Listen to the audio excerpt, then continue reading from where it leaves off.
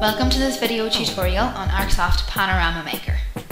This video will show you how to make 3D panorama. Select the pictures you want to stitch from the folder tree in the left panel. If you check the option Auto Select by Group on the top right of the screen, an entire group of the related photos will be selected with just one click. You can press the Control key to select or unselect the photo.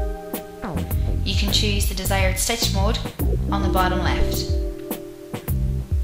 Once done, click Next. The stitched panorama displays. Click 3D Preview to view the panorama in the red and blue mode. Press the Escape key on the keyboard to exit this preview screen. If you are satisfied with the result, click Save on the top right. To save a 3D panorama, please choose MPO from the File Format drop-down list. Click OK to save the file.